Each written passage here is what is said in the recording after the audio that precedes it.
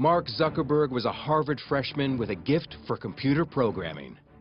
Less than a decade later, he is the baby-faced, multi-billionaire power broker who rubs shoulders with the president. My name is Barack Obama, and I'm the guy who got Mark to wear a jacket and tie. I think most people still haven't really digested the scale of Facebook or how quickly it's grown. The goal is obviously to get to ubiquity. I mean, Mark Zuckerberg wants everyone to be on this service. He transformed a dorm room project into the Internet's biggest global village. The site now has over 900 million users. You can't underestimate how driven Mark Zuckerberg really is. Zuckerberg is just as visionary as Steve Jobs. He's going to prove just as influential as Bill Gates.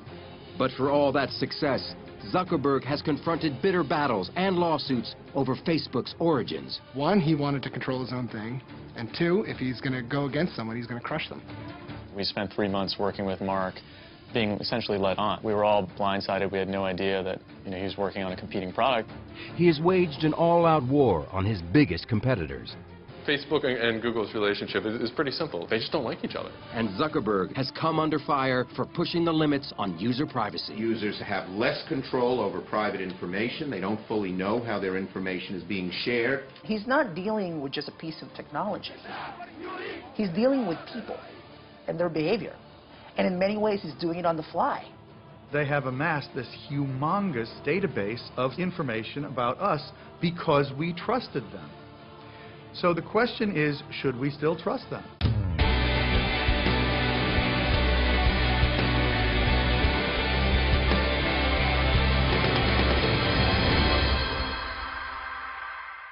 I think that the goal that we went into it with wasn't to make an online community, but sort of like a mirror for the real community that existed in real life. Mark Zuckerberg.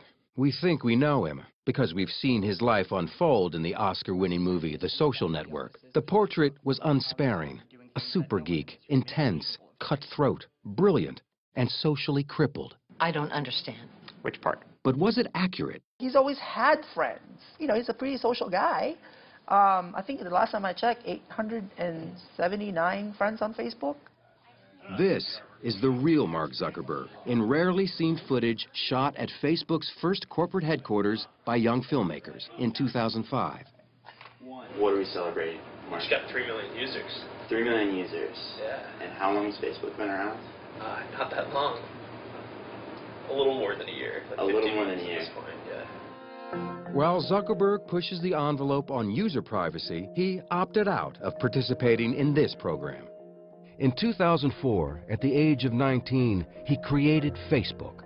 Today, the 28-year-old CEO has accumulated a net worth estimated at $15.5 billion. Mark's mission from the beginning was about connecting people, and it was clearly based on this theory that if the world were more connected, it would be a better place. But there's a lot of surprises when you really dig deep into the story of Facebook. The biggest single surprise is the peculiar and tenacious personality of Mark Zuckerberg, and the depth of his convictions and his consistency. Born in 1984, he grew up in the Hudson River town of Dobbs Ferry, a bedroom community north of New York City. David Kirkpatrick spent 2 years researching a book about Zuckerberg and Facebook called The Facebook Effect. He comes from an unbelievably supportive family in which he's the only son, and he has 3 sisters. So he was kind of the prince, and in fact, I think his parents called him the prince, and he was treated accordingly. So this is a guy without any problem of self-confidence. Computer savvy from the start, Zuckerberg taught himself the complicated computer language C++, and by 9th grade had created a digital version of the board game Risk. Journalist Jose Antonio Vargas interviewed Zuckerberg for his New Yorker magazine profile. He actually created a thing called ZuckNet, which is an internal instant messaging system for the family so the computers could talk to each other. I mean, that's kind of the kid he was. When he got sort of tired of his local high school, he decided to go to Exeter prep school, really because he just wanted more challenge. It was at the exclusive Exeter Academy that Zuckerberg and his friend Adam D'Angelo created a music website called Synapse. It was intended to anticipate what your preferences might be. And it was very, very popular. Even before he started Facebook, he was fending off offers from Microsoft and others to buy Synapse for well over $1 million. Like a tech world version of an all-star athlete, big-name companies wanted to recruit him right out of Exeter. Again, Zuckerberg was unimpressed and chose instead to enter Harvard in 2002, where it wasn't long before he got himself in trouble. Zuckerberg hacked into the school's computers to collect images of students. Nicholas Carlson is deputy editor at BusinessInsider.com. You can sort of tell that he's a little bit of a troublemaker. He creates something called Face Mash his first year in Harvard, and it's a sort of hot or not for the Harvard community. And then it maintained an entire list of Harvard students and which ones were the most attractive, ranking them by hotness. Ellen McGirt interviewed Zuckerberg for Fast Company magazine. Face Mash worked in kind of a little bit of an icky way. It made people upset. Obviously, people felt mocked or exposed, and it was one of the first big experiences that Mark had with the privacy issues of the masses. Under pressure, Zuckerberg shut down the site. The Harvard Administration Board charged him with breaching security, violating copyrights, and violating individual privacy. But by then, Face Mash was a campus sensation. Zuckerberg had seen his future. At the same time of getting trouble for building this mischievous web tool, he built a mischievous web tool that was really popular. I imagine that he had a couple of sleepless nights worrying about how bad this thing was going to be, and was relieved when it all blew over, but was also incredibly curious about what he could then make next. If you're a genius with genius friends sitting in a dorm room, suddenly the world looks like a big, happy, open place if you can just get into that database. At the time, the technology landscape was changing dramatically. Brad Stone is a senior writer at Bloomberg Businessweek. The internet was really a much different world back in 2004. Friendster really demonstrates that a social network needs to have technical chops. The site goes down all the time, it's unreliable. MySpace also, it's full of ads, it's very distracting. It also begins to have technical instability.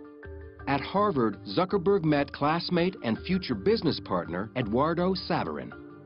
Author Ben Mesrick is one of the few to have interviewed Saverin about the early days of Facebook.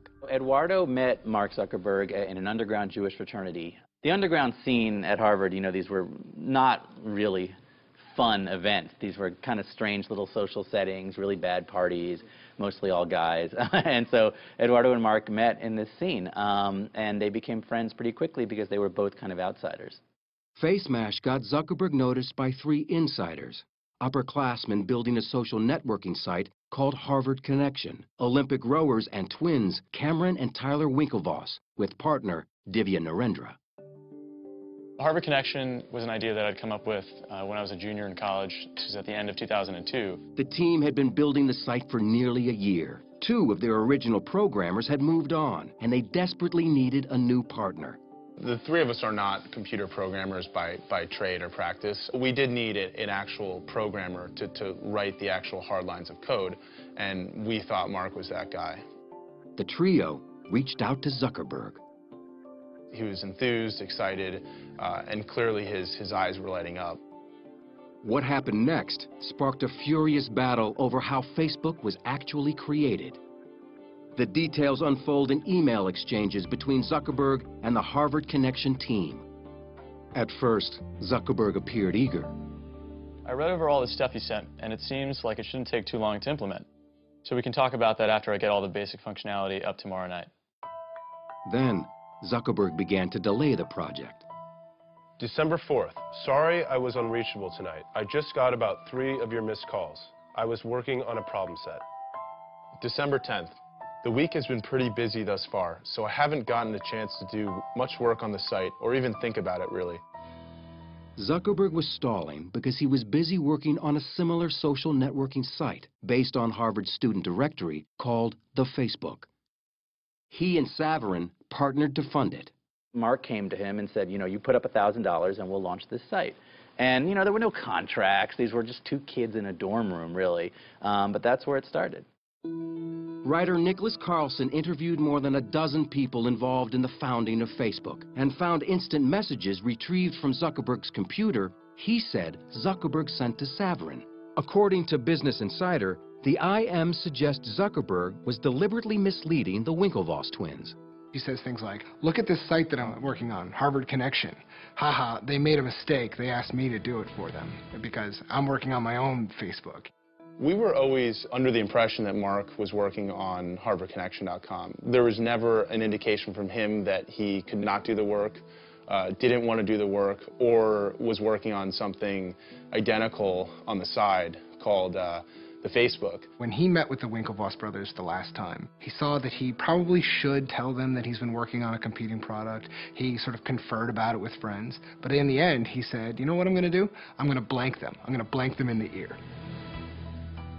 On February 4th, 2004, just as he was expected to complete work on their site, Zuckerberg and his friends instead launched the Facebook.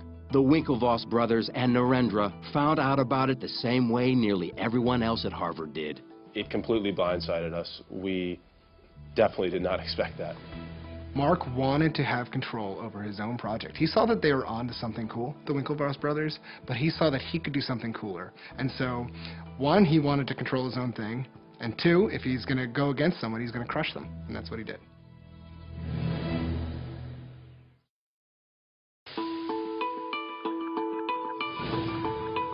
Mark Zuckerberg's new Harvard-based social networking site, the Facebook, was mired in controversy from the start. Just days after he launched it in February of 2004, the Winklevoss twins and Divya Narendra sent him a letter to cease and desist. In a nutshell, our complaint against Mark Zuckerberg is fraud, unjust enrichment, and breach of contract. Zuckerberg responded with a letter denying any wrongdoing, claiming his site was a separate venture and used none of the same code. The Winklevoss twins and Narendra would later appeal a $65 million settlement with Facebook. They lost in federal court, but that settlement could now be worth $200 million. But none of the vicious legal wrangling slowed the incredible momentum of the Facebook. At that point, my roommates were kind of like, you know, this is pretty cool. Like, I bet this would work at other schools. So we launched it at Columbia, Yale, and Stanford. And within a couple of weeks, each of those three schools also like had thousands of users who were like, all right, this is pretty sweet. Like, let's just go all out and see how many schools we can launch this at as quickly as possible. About this point in time, they started to take meetings with venture capitalists and with bigger advertisers, and this is all kind of Eduardo's doing. They got a pretty early deal with Visa, and they had a deal with American Express. They had a number of advertisers that came and went. Then record companies started getting interested, and they began to get some pretty good revenue from the music industry. Enter Sean Parker, who had his own connection to the music business. On a trip to New York, Zuckerberg and his partner, Eduardo Saverin, had dinner with the 24-year-old co-founder of Napster. The seasoned entrepreneur and a truly creative individual, an extraordinarily interesting person who had worked his way into a network in the Valley that is just to die for, particularly at that point. For Zuckerberg, Parker was a hero and a role model. Partner Saverin didn't agree. Eduardo did not think highly of Sean from the very beginning. He thought that Sean was a snake oil salesman, that they didn't need Sean, that Sean talked a big game but was living out of a duffel bag and had been kicked out of 2 companies. In the summer of 2004, with Saverin remaining on the East Coast, Zuckerberg left Harvard. We came out to Palo Alto for the summer just to hang out because Palo Alto is kind of this mythical place where, you know, all the startups come from, and got ready to launch it at another 150 schools when the year started. One of the things that Mark did that was very smart by going to Palo Alto was to actually enter the petri dish of entrepreneurialism, particularly for new technologies. Zuckerberg and his friends moved into a large frame house with a swimming pool, and he reconnected with Sean Parker, who later became Zuckerberg's roommate. He was the adult supervision. He's the guy who showed them how things are done in Silicon Valley. He's the one who showed them how to meet investors, how to negotiate with them, who to hire. Mark has told me stories of just all of the guys coding late at night around dining room tables and eating chicken McNuggets and cereal. And there's partying going on. Sean Parker is bringing them around to the different kind of cool Silicon Valley hotspots. And meanwhile, the website is growing astronomically fast. I mean, there's a 1 million member party by December of that year. During this time, Parker gave Zuckerberg some shrewd advice he took to heart. He sort of looked at him and said, you need to be the founder of this thing, and you need to be the CEO forever. You know, you can't turn this over to investors. And Mark is able to negotiate a series of increasingly important investment deals that do two things. One, allow him enough operating cash to hire some of the smartest engineers in the business, and two, help him retain majority control in the company. But tensions began to grow with Zuckerberg's original partner, Eduardo Saverin, who remained on the East Coast. Eduardo felt that, he was the business head of the company and he was no longer being treated that way.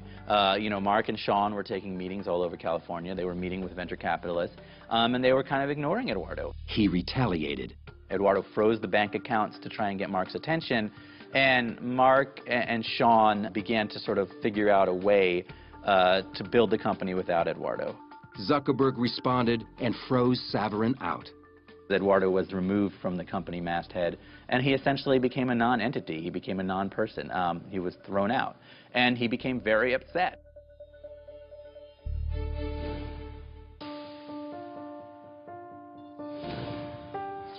Facebook had 1 million active users on college campuses nationwide, and big money was starting to pour in. Sean Parker, the new president of Facebook, introduced Zuckerberg to Silicon Valley angel investor Peter Thiel, who put $500,000 into the company. Then, in the spring of 2005, the venture capital firm Excel Partners offered Zuckerberg $12.7 million for an 11% stake in the company. And didn't ask for much control at all.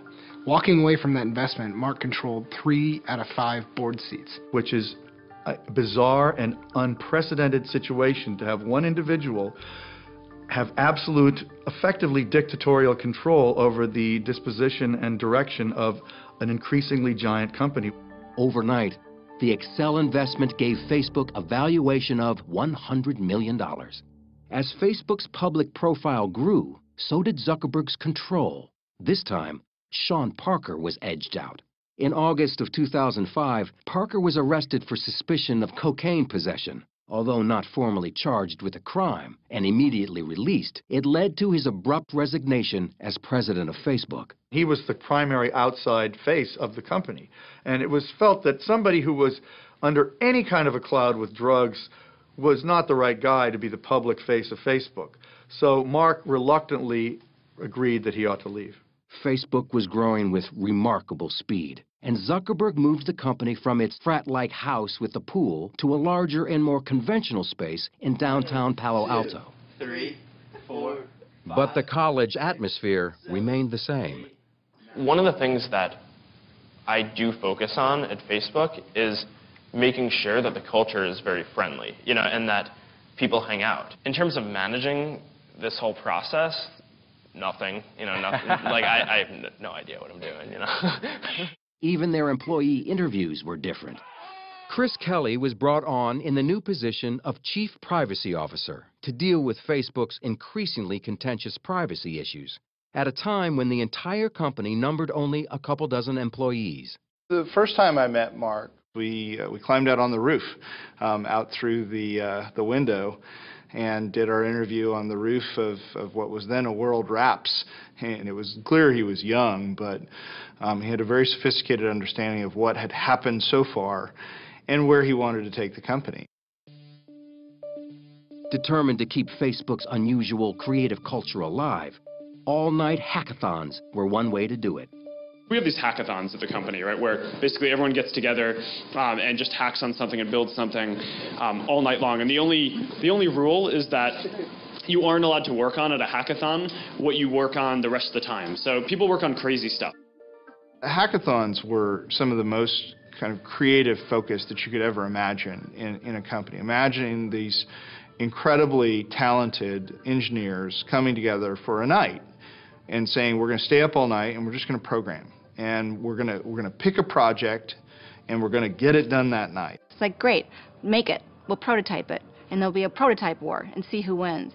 it can be a contentious environment. Bull, man, they wouldn't be able to get all the way across. No, I disagree. That's bull. We had an argument. From Mark's point of view, this is where good ideas come from quickly and efficiently. Good ideas were flowing. Zuckerberg then made a change that would give Facebook a sudden and dramatic boost, allowing people to identify or tag themselves and their friends in photographs. That was a huge, huge change that led to massive new use of Facebook, and photos became very rapidly by far the most used part of Facebook and became the single biggest driver of its growth. That growth continued in one direction, up. According to Facebook's internal tracking, its user base had shot to 5.5 million users in less than 2 years. And media giants were banging on the door. In 2006, Yahoo baited the 22-year-old Zuckerberg with an extraordinary offer, a buyout for $1 billion. Even more extraordinary, Zuckerberg turned them down. Now, if you are a parent of someone about Mark's age, you're looking at the Yahoo decision and thinking, why did you not take that money? It's never been about money. If it was, it would have just sold out. We just felt that doing that and going down that path would not help us build Facebook out to what we thought it could be.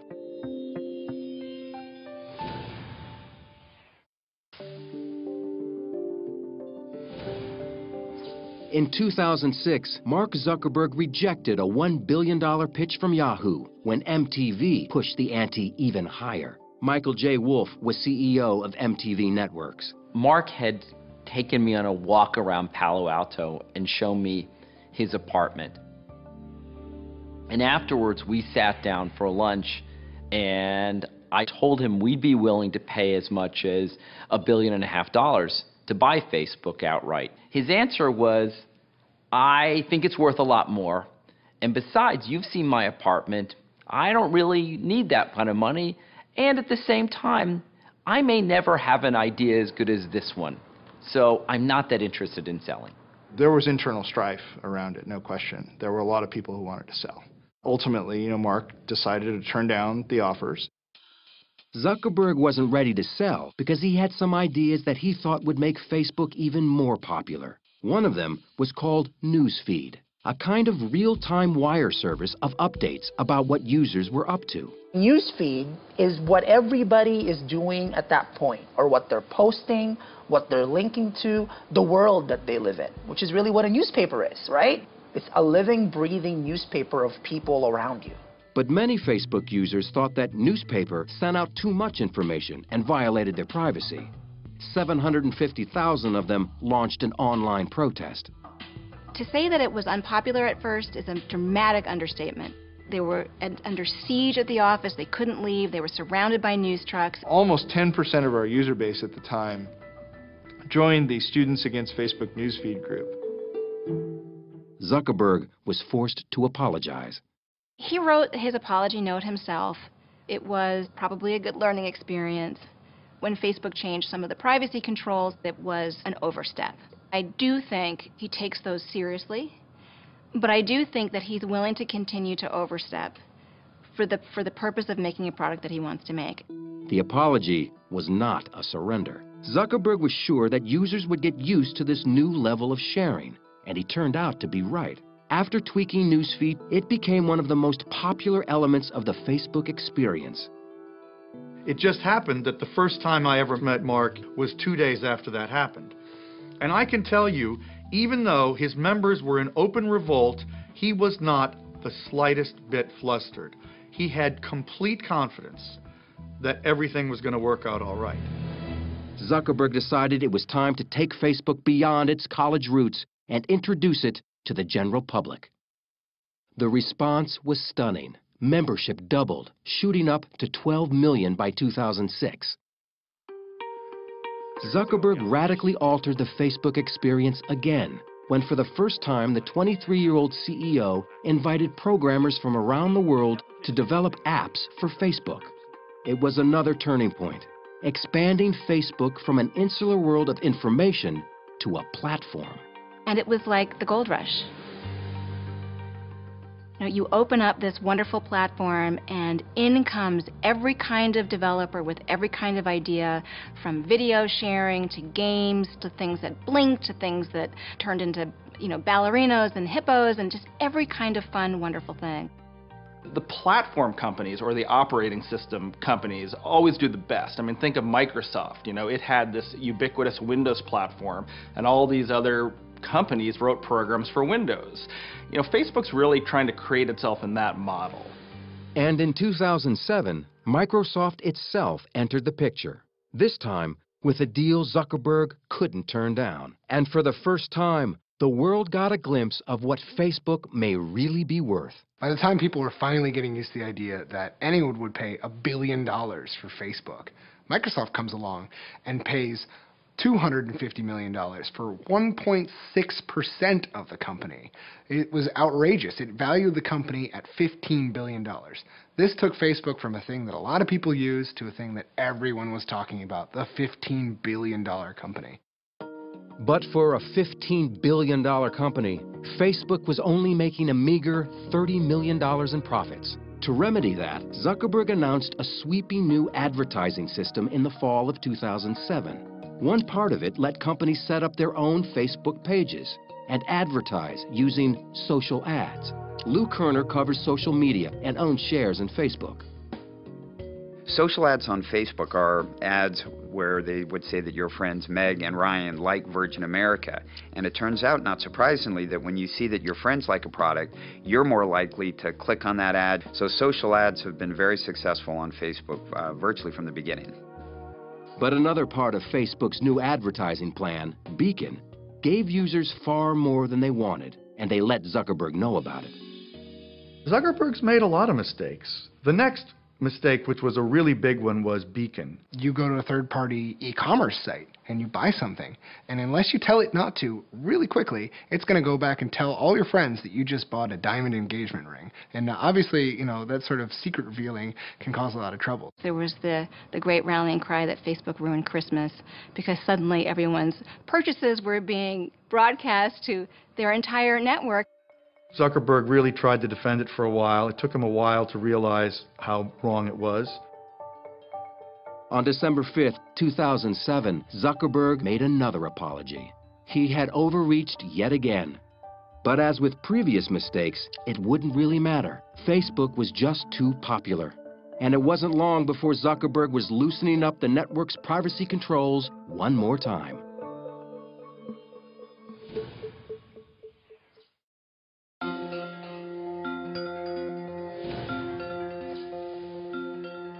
More than 4 years after co-founding Facebook, Zuckerberg still seemed uneasy in the public spotlight. What's your next thing you're going to do? Get bought? No. None of these rumors are true, right? This is making me feel very uncomfortable. All right. By 2009, rumors were indeed swirling that Facebook would go public. Instead, Zuckerberg took money from a new investor. Yuri Milner, CEO of the Russian internet investment firm Digital Sky Technologies, offered a $200 million deal for just 1.9% of the company. Deals of that size are kind of never easy. There's a lot of back and forth. This deal was about the vision that we shared, how big this company can get. Everything else was sort of secondary. Milner's investment allowed Facebook to continue to expand, and it kept the development of the company firmly in the hands of its founder. Zuckerberg knew that pushing Facebook advertising even further was the key to continued growth. For years, Zuckerberg believed that Facebook was in a unique position. Today, even with the most advanced advertising systems that exist, they only have estimates of what someone's gender might be, or what someone's age might be, or what they might be interested in. But on Facebook, we know exactly what gender someone is, and exactly how old they are, and exactly what they're interested in. Jeremy Smith is Chief Strategy Officer for Second Market, a company that brokers shares in privately held companies which cannot yet be traded on the public market. What makes Facebook so desirable from the perspective of advertisers is that they are able to accumulate information on their users like nobody else. The funny thing is, the users don't really view it as data. It's themselves. It's their information. It's their lives that they're putting on there. But as far as advertisers are concerned, it is the holy grail of data. Pushing the boundaries of that holy grail of data was about to get Zuckerberg in trouble again. In December 2009, he revamped the privacy settings for Facebook's then 350 million users. Unless users individually restored their settings, previously private information was now available to everyone on the internet. Many people just sort of took that default and somewhat inadvertently allowed a lot of their information to become public. And many privacy advocates believe that they didn't explain that or disclose it sufficiently. A firestorm of complaints from users and consumer groups forced Zuckerberg to backtrack again, sparking concerns in Congress. We are here today to urge Facebook's creator and CEO, Mark Zuckerberg, to revisit this new policy as soon as possible. We believe Facebook should reverse its policy to begin exploring guidelines so users know upfront what's happening. Adding fuel to the fire was the surfacing of still more instant messages. Business Insider published messages they said showed a friend asking then college-aged Zuckerberg why people shared their emails with him. Zuckerberg's response was curt and profane. You know, I mean, I asked him point blank about it, and he was very embarrassed by the fact that he had sent these IMs. Less than 1 month later, he was put on the hot seat in a memorably awkward interview at the All Things Digital conference. Do you feel like you're violating people's privacy? You know, there were real learning points and turning points along the way in terms of building things. If I knew what I knew now then I hope I wouldn't have made those mistakes. But I can't go back and change the past. I can only do what we think is the right thing going forward. You know, anybody who's ever kind of doubted what Facebook is about or want to question his integrity, I mean, they can keep pointing back to that, right? To that instance of like, I can't trust that guy. That is going to be our check on him for as long as he remains CEO, you know, and in charge of that company. It's going to be like, okay, you're not that guy. Well, prove to us that you're not that guy. Chris Hufnagel, the director of privacy programs at the University of California, Berkeley, believes Mark Zuckerberg purposefully pushes the envelope on privacy. In most situations where a company does something that's unpopular, they have blowback. They lose the ability to do something. But in Facebook's case, we have something I call blow forward, where they take 2 steps forward, there's some type of public reaction, and they just take a little step back. And so over time, they've been able to open up profiles more and more. Mark does not think you should be a different person at work than you are at the bowling alley, in bed, at school. You know, he basically thinks you should be consistent across all these environments. So that's a very radical view for many older people.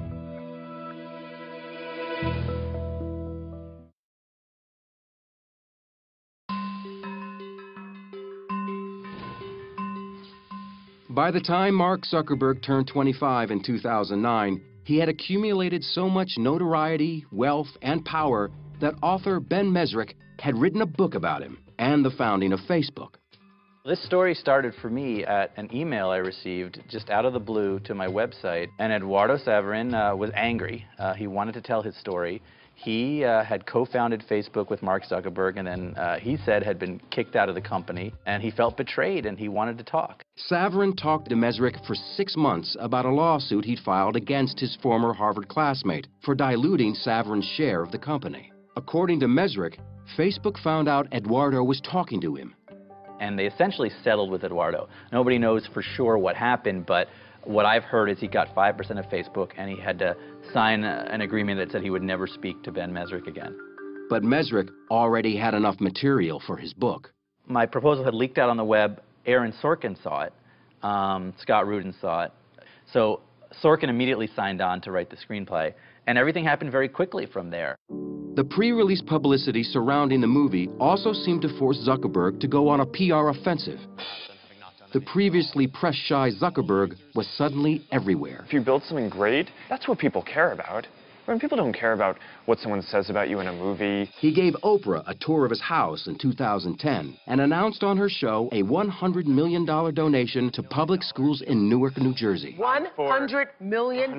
$100 million. The social network opened in wide release on October 1st, 2010. People want to go on the internet and check out their friends, so why not build a website that offers that friends, pictures, profiles? I'm talking about taking the entire social experience of college and putting it online. Zuckerberg complained about his on-screen portrait as a ruthless, socially challenged power geek with no friends.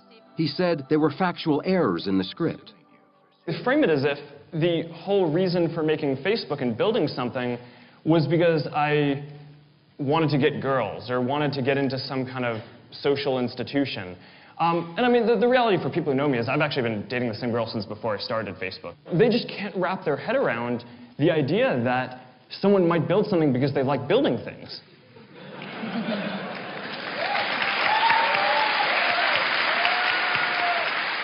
Though he initially said he wouldn't see the movie, Zuckerberg ended up taking his entire staff to it. He even showed up on Saturday Night Live. You ever end up seeing the film, the Social Network? Yeah, I did. Cool. Oh, thanks. And what did you think? It was interesting. Thank you to the Hollywood Foreign Press for this extraordinary honor. The Social Network won a Golden Globe Award for Best Dramatic Picture, as well as 3 Academy Awards. First Tunisia, now Egypt. What's next? But to an increasing number of people around the world, Facebook wasn't just a Hollywood movie. It was affecting real life.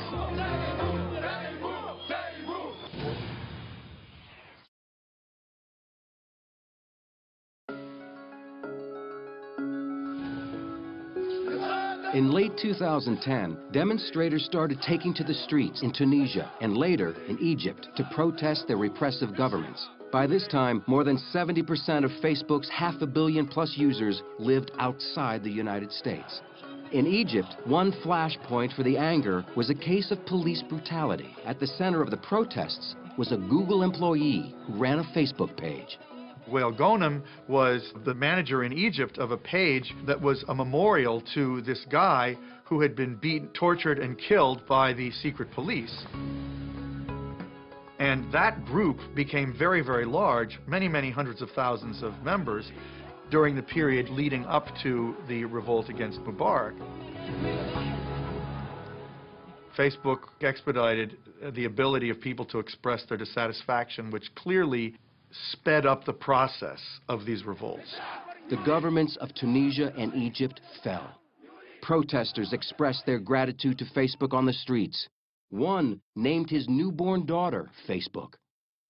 And Wael Ghonim sang the social networking site's praises on CNN. I want to meet Mark Zuckerberg one day and thank him. I'm talking on behalf of Egypt. This revolution started on Facebook when hundreds of thousands of Egyptians started collaborating content. You know, like we would post a video on Facebook. It would be shared by 50,000 people on their walls within a few hours. Facebook itself was very quick to try to distance themselves from that political activity. I mean, obviously, they supported it, but they don't really want to be seen as a tool of change because obviously Facebook wants to be active in regimes like China. They don't necessarily want themselves viewed as a tool of insurgency. Zuckerberg has taken on a personal goal that might help him with his mission to connect the world. He says he spends an hour a day studying Chinese, which could potentially help him gain 1 billion new friends. It's the fastest growing and the biggest internet market in the world. There are hundreds of millions of users, and his mission is incomplete if he's not in China. Mark Zuckerberg's power had never been greater, and once again, speculation grew that he would take his company public. Despite enormous pressure, Zuckerberg has been hesitant to pull the trigger and cash in. 100 years, 200 years from now, what's going to be more important? The money, right? Or the fact that he has had this kind of impact? Or the fact that he's, you know, executed and developed and helped evolve this thing that is more than just a technology site and it's more than just a website. And so I think that's why it's never been about money and it's never been about status. When companies go public, it's a tremendous strain on the management. And in fact, on top of all of that, when you go public, you open yourself up to even greater government scrutiny. Aware of that scrutiny, Facebook has amped up their presence in Washington with a team that includes several former White House aides and influential Capitol Hill insiders. Political official after political official will tell you, if you are absent from the debate, you're likely to be the person who kind of gets cut out. And so presence in that debate, particularly when Google and Yahoo and Microsoft and a number of other very large players are spending a lot on lobbying, is a mistake.